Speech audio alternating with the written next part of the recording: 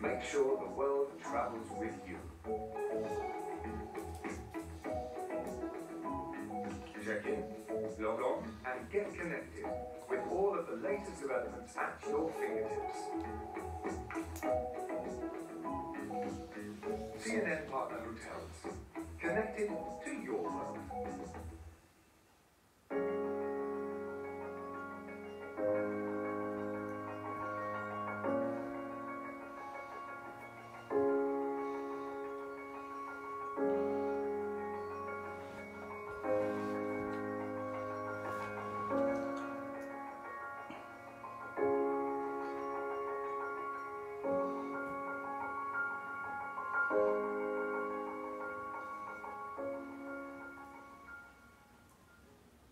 I'm Ivan Watson in Hong Kong, and this is CNN. We're following the breaking news. Al-Qaeda now praising the Taliban for taking control of Kabul and consolidating power over Afghanistan just ahead of the U.S. withdrawal after a 20-year war. Let's dig deeper with CNN's Fareed Zakaria, who's the host of Fareed Zakaria GPS. Fareed, as you know, Al-Qaeda issued a statement just a little while ago praising the Taliban victory in Afghanistan, saying in part, and I'm quoting now, "We congratulate you on this great victory against the Crusader Alliance," adding, "The Afghan debacle marks the beginning of the end of the dark era of Western hegemony and military occupation of Islamic lands." Fareed, what do you make of that? Well, it doesn't surprise me at all that they would delight in this, but the important thing to ask oneself is, what is Al-Qaeda today? It really is a shadow of the organization that it was in 2001. Not just militarily, because it's been on the run, it's been destroyed. The much larger issue is that Al-Qaeda sought to represent the hopes and aspirations of millions of Muslims, particularly in the Greater Middle East. That's no longer true if it ever was, because the big revelation of the last 20 years, Wolf, is not the war between the West and Islam, but the war within Islam, between the moderates and the fundamentalists, the militants. And I think it's pretty clear the moderates have won. Look at Saudi Arabia, which 20 years ago was playing footsie with terrorists, funding Islamic fundamentalism and religious conservatism all over the world. Saudi Arabia is now at the forefront of efforts to modernize, liberalize, open up the country. You look everywhere around the world, and the fundamentalists are on the defensive. So I feel like, of course, whatever is left of Al-Qaeda is going to be delighted. But they have a much bigger problem, which is that most of the Muslim world has very decisively turned their backs on Al-Qaeda and its ilk. That's really critical. President Biden, acknowledged today that the United States has to learn from its foreign policy mistakes. How do you think history, Fareed, is going to judge President Biden for his role in this war and the way it ended? It's a big question, and I think that, as Philip Graham said, we journalists, we write the first draft of history, but we don't get to write the final version. My sense is this. He pulled the curtain from behind a mission that had failed. Let's think about it this way, Wolf. We spent $2 trillion, 20 years. We did a surge where troops went up to 130,000. And the government and the army we stood up could not withstand 7 days of a Taliban advance. In fact, it had been slowly capitulating over the last year. That should be the biggest wake-up call that we need to hear, which is, what were we being told for 20 years? What were we being told in 2014 and 15 after the surge, when the Taliban was gaining ground? We had been unable after 10 years, after a surge, nothing had worked. And yet we convinced ourselves that somehow this was sustainable. And remember, we were sustaining this at $50 billion a year, plus massive numbers of Afghan casualties. So I think that Biden really forced us to look at that failure in a way that is commendable. The exit itself does strike me as very poorly planned, and it could have been executed better, particularly in the first phase. But, that's frankly the larger story is the extraordinary failure of the last 20 years and the deception. And think about all the generals and all the experts and all the cabinet officers who were convincing themselves and the American people that this was something that was working. They were inventing metrics by like the Afghan army, which by the end we were told was 350,000 and the best trained ever. Those are the words of one of the commanding generals. That's the big failure, and I think Biden, in a sense, shone a spotlight on it. Nobody wants to see failure, but it was there. And the Afghan army melted away within a matter of a few days. Fareed, thank you very, very much, as always. Coming up, a very disturbing surge of COVID cases among children here in the United States. We're going to talk about it with our Dr. Sanjay Gupta when we come back. Morning. A classroom of second graders. I was definitely excited. A president. And a moment that forever unites them. 2 airplanes have crashed into the World Trade Center. Now, 20 years later. There was only 16 of us with him. We get to be the people that tell the story. Do you think that that day affected who you are today?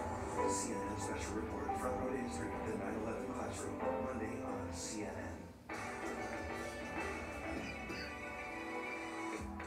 The Seiko Prospex, by the way, Prospex means professional specification, which is appropriate because this watch has its origins in a 1965 expedition to Antarctica by a Japanese crew.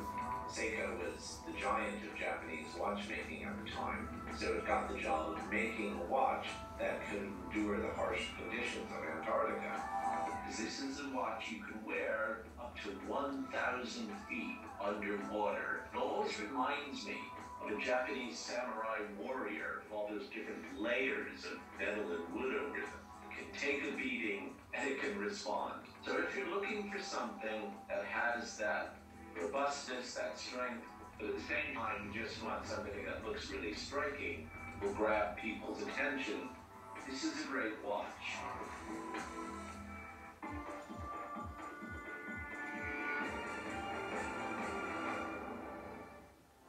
The big companies selling you your smartphones and electric vehicles are worth trillions of dollars. All those devices and cars have cobalt in them. But the people digging that cobalt out of the ground earn $1 or $2 a day. That's an injustice, that is modern slavery, and that cannot stand. My name is Siddharth Kara. I'm a British Academy Global Professor and an adjunct lecturer at the Harvard Kennedy School of Government. For the last few years, I've been traveling to the Democratic Republic of the Congo, and I've been researching cobalt mining. What I've seen in the Congo is hell on earth. There are children caked in grime and filth, digging in pits and tunnels to excavate cobalt-containing ore, and that ore gets processed and refined and sent up into the formal supply chain to smartphone makers and EV manufacturers around the world. I think the most important thing young people can do is to be aware of the fact that the children in the Congo scraping and scrounging for cobalt are directly touching their lives every day. And I think knowing that and spreading awareness of that is the most important first step. And awareness will lead to action.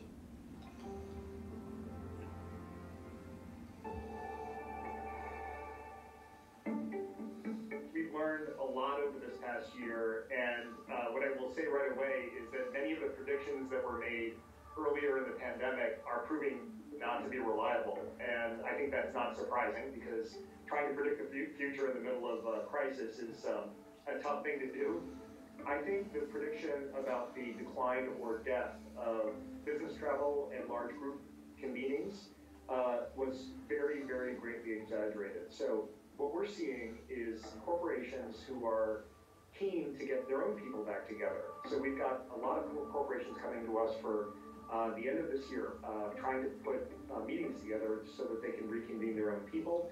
On the leisure side, people are desperate to get out, so that drive to human connection has never been stronger.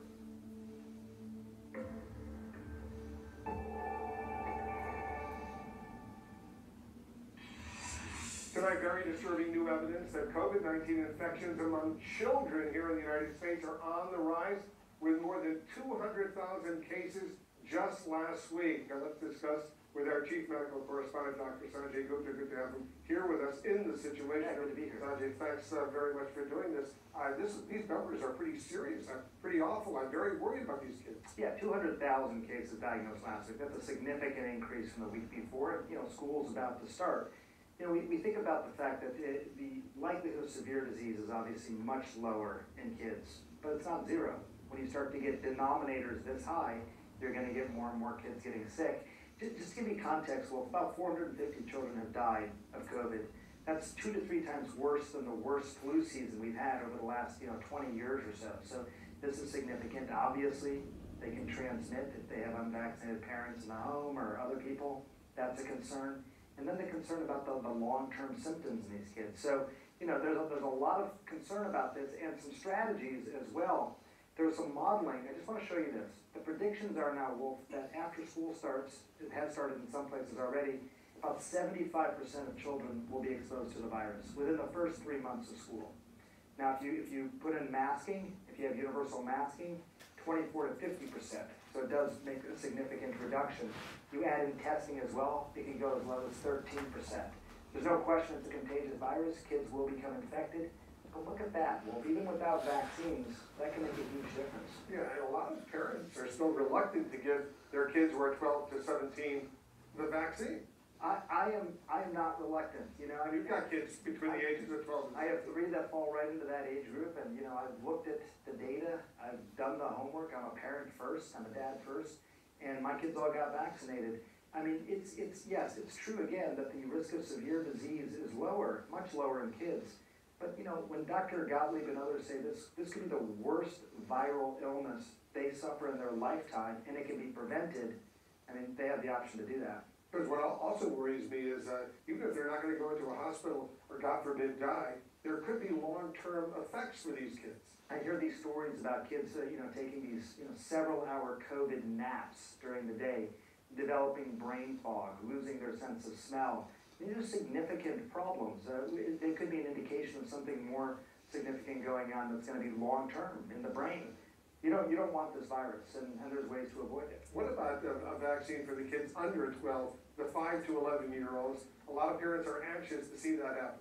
I know, and you wish that it could be quick. I think the FDA is taking time on this, and to be fair, Pfizer hasn't even submitted all the data yet, so the FDA really can't be sort of blamed for not moving fast enough if the data hasn't been submitted. What they've asked for is longer-term safety data. They want 6 months worth of safety data. You remember it was 2 months for adults back last year. They want a lot more for kids. They also doubled the enrollment size in the trials. So if you look at it all, put it together, September, October sort of time frame before that data is submitted, and a couple weeks after that, you could have an authorization. Sanjay, always great to have you on the show. Especially good to have you here in Washington in this situation. Thanks for all the great work you do. We're so appreciative. We'll have more news right after this.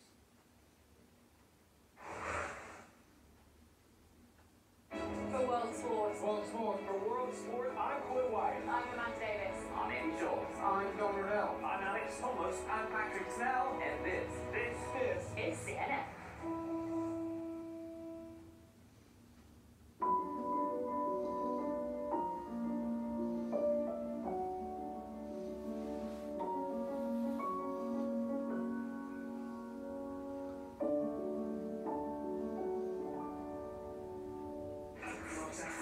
Businesses are working together like never before. All new on CNN, Connecting Africa.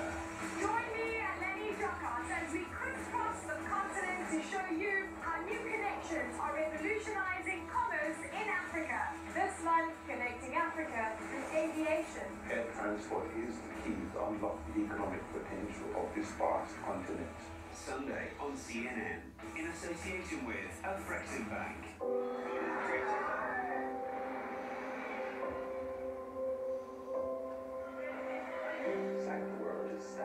CNN Films presents 9/11, Monday on CNN.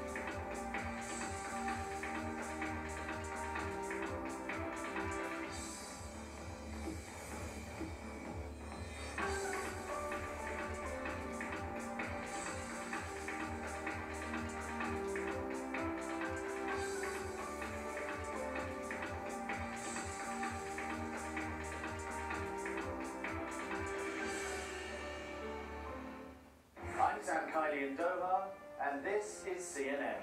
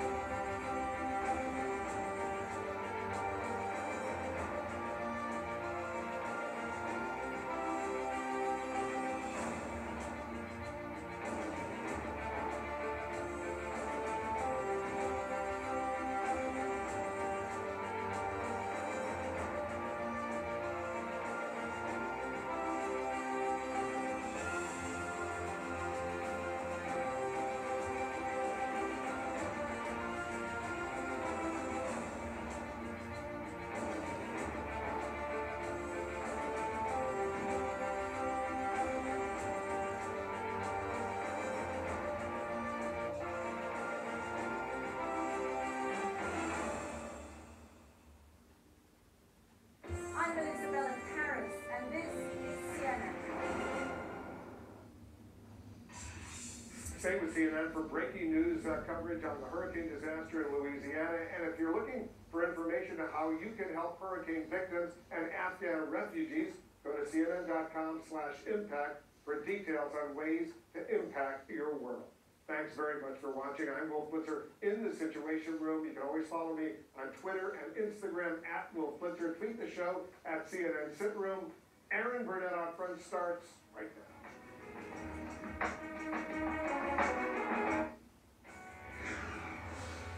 Up front next, we will hunt you down. Those are the words from President Biden as he vows to take on any terrorist who threatens the United States now that the Afghanistan war is officially over. Plus the growing misery in Louisiana tonight. People in the state desperate for food and water, and it could be weeks before power is restored. And a Republican lawmaker warning of bloodshed as he's pushing false and dangerous claims about America's elections. Let's go out front. And good evening, I'm Erin Burnett. Out front tonight, President Biden with a message for ISIS. America is not done with you yet. President Biden vowing to maintain America's fight against terror, even as he forcefully defended his decision to end the war in Afghanistan. Let me say clearly, to those who wish America harm, to those who engage in terrorism against us or our allies, know this: the United States will never rest. We will not forgive, we will not forget. We will hunt you down to the ends of the earth, and you will pay the ultimate price. President on defense, those forceful words, because he is on defense. He's saying he will now go after terror where it is today. He explicitly says that terror is not where it was 2 decades ago, when Al-Qaeda, of course, launched the 9/11 attacks from Afghanistan. The war in Afghanistan is now over. I'm the 4th president who has faced the issue of whether and when to end this war. When I was running for president, I made a commitment to the American people that I would end this war. Today, I've honored that commitment. Biden says the war should have ended long ago.